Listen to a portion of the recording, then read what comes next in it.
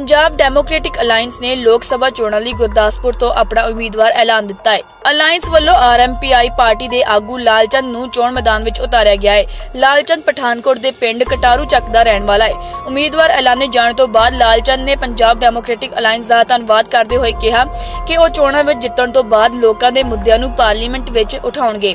जिक्रयोग है कि लोक सभा चोणां लई पंजाब डेमोक्रेटिक अलायंस वालों इस तो पहला 8 उम्मीदवारों का ऐलान किया गया है। खुशी ना कर रहा मैं, बहुत शानदार रिस्पॉन्स मिल रहा।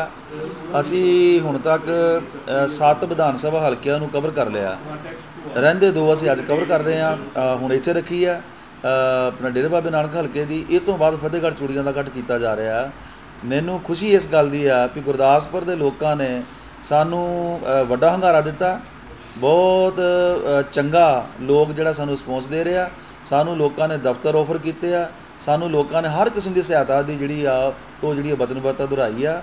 ਔਰ ਉਮੀਦ ਕਰਦੇ ਹਾਂ, ਮੈਂ ਜਿੱਦਾਂ ਪਹਿਲਾਂ ਕਿਹਾ ਵੀ ਇਹਨਾਂ ਚੋਣਾਂ ਦੇ ਅੰਦਰ ਜਿਹੜਾ ਲੋਕਾਂ ਦਾ ਗੁਰਦਾਸਪੁਰੀਆਂ ਦਾ ਮਤਲਬ ਜਿਹੜਾ ਲੱਗਦਾ ਆ ਸਾਨੂੰ ਮਤਲਬ ਵੀ ਇੱਕ ਬਿਹਤਰੀਨ ਕੰਪੇਨ ਹੋਏਗੀ। ਔਰ ਅਸੀਂ ਜਿੱਤ ਕੇ ਇਸ ਵਾਰ ਚੋਣਾਂ ਦੇ ਅੰਦਰ PDA ਵੱਲੋਂ ਪਾਰਲੀਮੈਂਟ 'ਚ ਜਾਵਾਂਗੇ।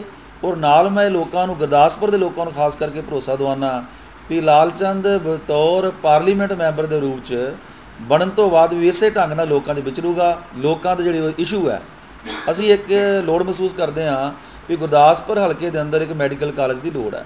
ਸਾਨੂੰ ਸਾਡਾ ਪਸੜਿਆ ਇਲਾਕਾ ਆ, ਅਸੀਂ ਬਾਰਡਰ ਨਾਲ ਲੱਗਦੇ ਹਾਂ, ਸਾਡਾ ਕੰਢੀ ਦਾ ਏਰੀਆ ਆ।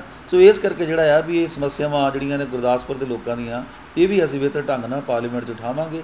ਇਹ ਇੱਦਾਂ ਅਸੀਂ ਦੇਖ ਰਹੇ ਹਾਂ, ਲੋਕਾਂ 'ਚ ਲੈ ਕੇ ਜਾ ਰਹੇ ਹਾਂ। Bureau report, vision Punjab TV।